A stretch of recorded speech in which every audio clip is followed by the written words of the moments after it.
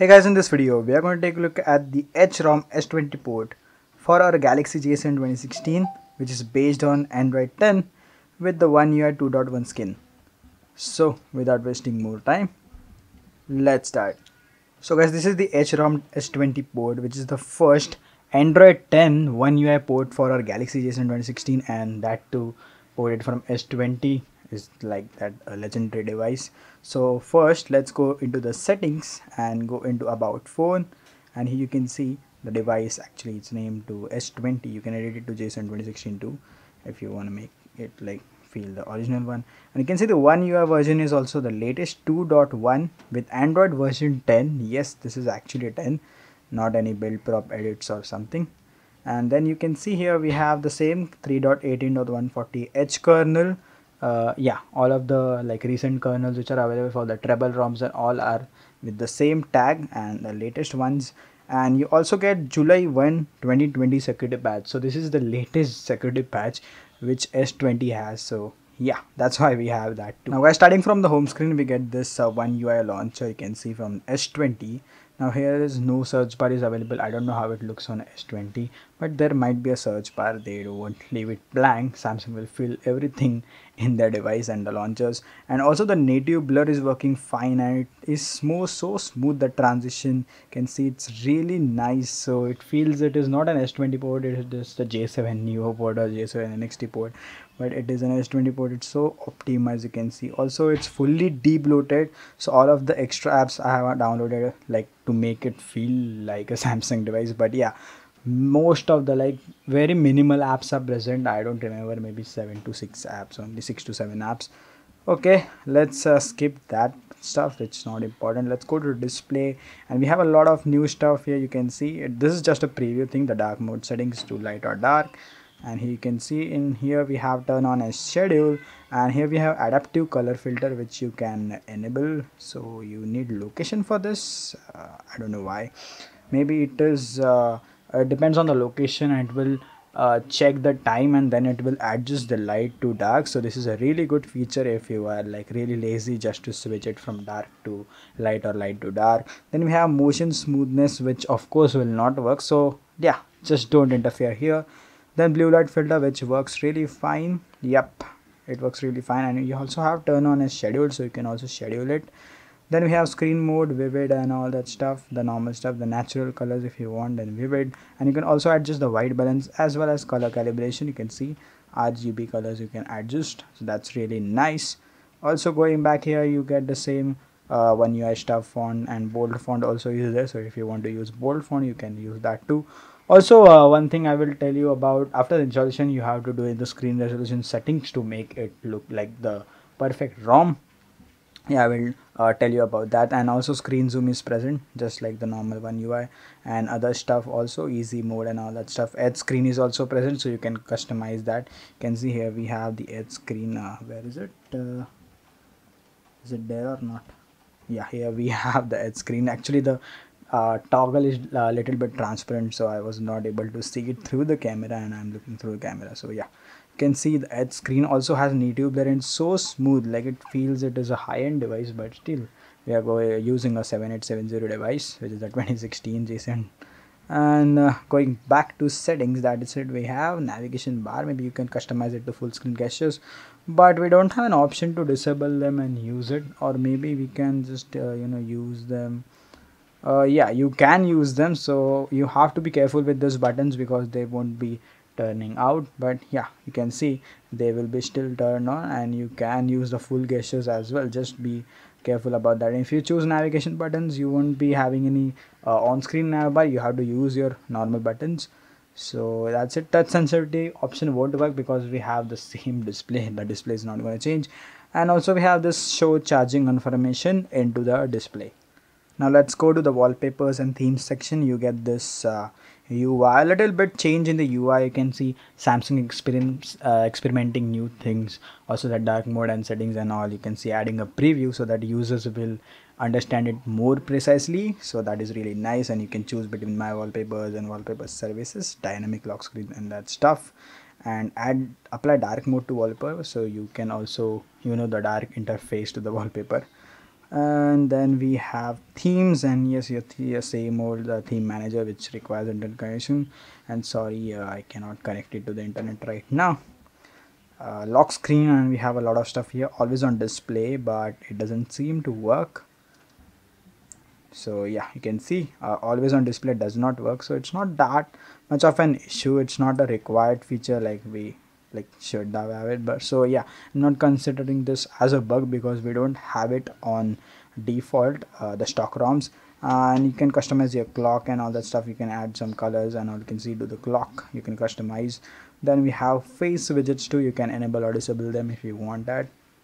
And contact information and normal stuff about the lock screen. Then into biometrics and security, you also have face recognition. I haven't tested it. I thought like just making the video I will test it. So let's test it right now. This is my pattern like for every other device, and now you all guys know that. Do you wear glasses? No. Face recognition. So yeah, as you can see, it's not working, and that's a down point, but it's okay. It's not that important. Like you can use your oh sorry, we don't have fingerprint too, so yeah, just use pattern and the normal stuff. It's okay, it happens. Then going into advanced features, we have side key. We don't have side key, so yeah, just ignore that. Call and text on other devices. I don't know how this works. This is maybe a S20 feature or some new OneUI features, but yeah, you can experiment always. Then we have screenshots and screen recorder. You can tune the settings here. Screen recorder settings too. And yeah, media, sounds and mic. You can record from the mic too, and the video quality whatever you require. Reduce animations if you want those quick snappy animations here and there. Then motions and gestures, I don't know if they work. Palm swipe to capture may work. One-handed mode, dual messenger, video enhancer and all that stuff, the regular one. And yep, that's pretty much it. And we also have this digital well-being. Yeah, you can see Samsung tuned it, and this one looks more neat and clean. You can see the design's flat and really nice, and they have implemented this OneUI style, so it looks really nice now. And yeah, that's pretty much it. Just other stuff is normal. You can see into device care. Yeah, this one is also updated, so yeah, thank god I showed this. So you can see the interface is really nice now. You can go here just by one click, don't have to click on those big icons. And yeah, I can see a little bit of information, a preview information related to that stuff. And also battery, it's just saying yeah, it's all good. The device care, so device is being taken good care. Yeah, it's in my hand, so of course it is going to be taken good care. Now let's take a look at the camera, and you can see we get this new interface and a lot of options are available. I don't know if all of the options are working, but yeah, normal stuff may work. I'm just worried about the slow motion and all that stuff, but that should work too because there are a lot of new options here. You can see live focus works fine. Yeah, I'll just show you. It works fine. I don't know if you can see through that camera or not, but you can see the side blur is been applied, so it works fine. And we have hyperlapse too. You can customize that afterwards, the speed. So yeah, that's pretty much it for the camera. Now talking about the battery life, the performance and the stuff. The performance of this ROM is really nice. It's really smooth. The ROM first of all is totally smooth. So if you are using it for daily usage, then I would say totally go for it. This is really nice. It looks like you're using the stock ROM with a lot of features. And yeah, that's it. OneUI 2.1 July security patch, so I will definitely say go for it. Now if you want to play games and all that stuff, I don't know if it's like totally suitable for games like PUBG and all. Also PUBG has been highly updated now, and they have improved a lot that our device is not that suitable. I'm saying just 2 GB RAM, and graphics also are really low. So yeah, this is not as a suitable device, but still it is playable on the stock ROM. So maybe you can try PUBG. I'm not saying it is like not at all mean for gaming. You can play your normal games. And other performance, if you're using it for daily usage, it is totally perfect. No bugs at all. It's so smooth. You can see the launcher and all. It's so nice and responsive. And yeah, if in just case if you want to check the quick settings, this is it. And we also have this reboot toggle here. Yeah, that's really awesome. I don't know, I just show random things in between. And that's it. If you want to check, you can see the deep sleep, it's totally nice. 0.06. Wow, this is truly incredible. And the J7 2016 is giving me incredible battery life on almost all of the ROMs, if except AOSP ROMs. All stock OneUI ROMs and TouchWiz old ROMs are totally awesome, and they're running well on the J7 2016. So I do have no doubt about the battery life. Just about the performance of gaming, I have doubt because I haven't tested. But yeah, high-end games will obviously lag because this is a really old device, like 2016, guys. It's 4 years old and old graphics and all. You can see Samsung implementing some old stuff. So yep, that's it. Just don't want to stretch this video a lot, and maybe it's totally stretched. So that's it for this review of the S20 H-ROM. This is S20 port for our Galaxy J7 with Android 10 with the Samsung's OneUI 2.1 skin. And yep, that's it. If you guys like this video, press the like button, and wait guys, I'm going to show you the installation. So yeah, those who want to check the installation, you have to continue the video, and if not, yeah, if you are a pro in installing, just go and install. The installation notes are in the description, so you can check that. And yeah, let's move towards the installation now. I'm just saying random words now. Okay, let's move towards the installation. Just the regular way, power off your device, and you need a custom recovery, of course, for flashing custom ROMs. So you have to press volume up, home, and the power key to boot your device into custom recovery. And I'm assuming you already have custom recovery installed. I made like maybe 1 or 2 videos on that. You can check them out. Or yeah, the custom recovery process is all the same using Odin. And if you're using TLRP and want to use OrangeFox or SHRP, just flash the zip. And I'm using OrangeFox, which is the recommended one. So yeah, use that one only. So you have to use exact those files. So guys, please use the files which are used by me, and all of the links are in the description. So please check the description. This is a really good ROM, and I want you all to try it. So first thing is you need this files, the H20 port, the H20 port fix, this create vendor zip, the first version of this Spaghetti vendor, and this is the magisk canary zip. Only magisk canary will work. 20.4 or the latest other versions may give you boot loop. So magisk debug is magisk canary release. So first of all, if you are on any other ROM, like of course you are installing this, so you are on any other ROM, you have to wipe all this. And I have vendor tab because I have created the vendor zip, that's why, which is already. So yeah, so first of all you have to use this one, the Exynos 780 in the create zip, and the version 2 won't work, it will give you a black screen. So you have to use this.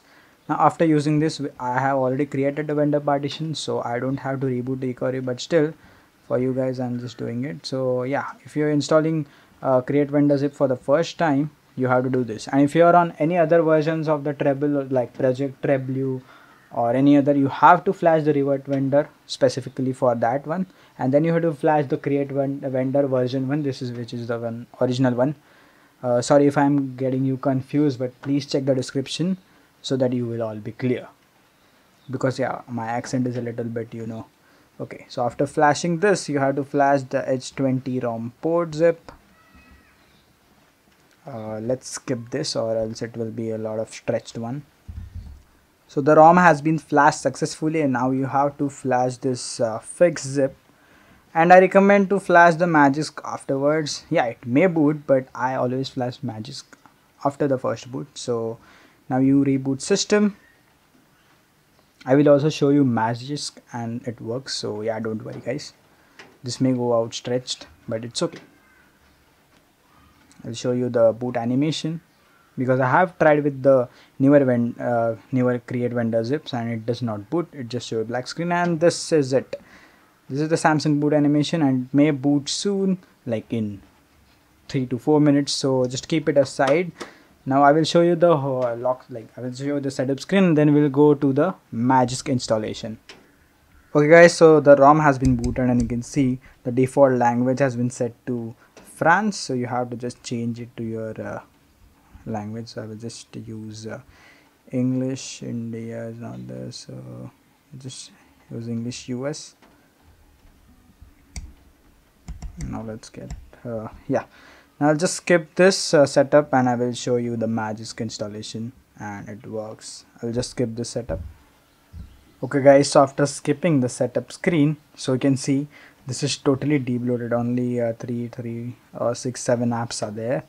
Now first of all, you have to go into display and you have to change this here, screen resolution, set it to FHD, apply,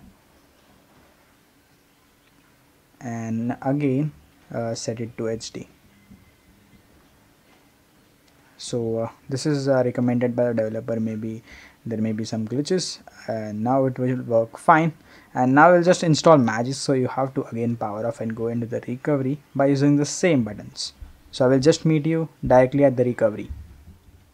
Okay guys, now to flash Magisk you have to use only the Magisk canary, which is provided in description, and there you go.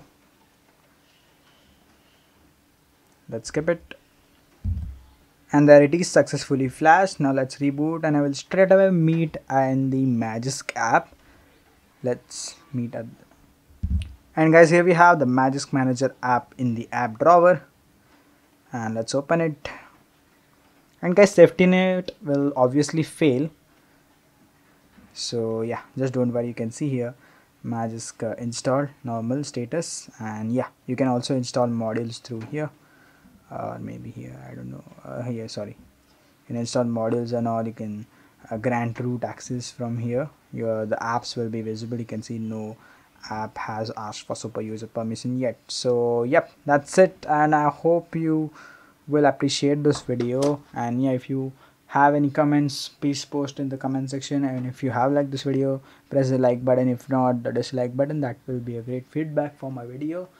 And yeah, comments as always in the comment section.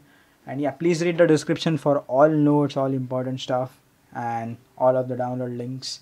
So yep, that's it. Bye bye, and guys, please take care, stay at your home and stay safe. Till then, bye bye.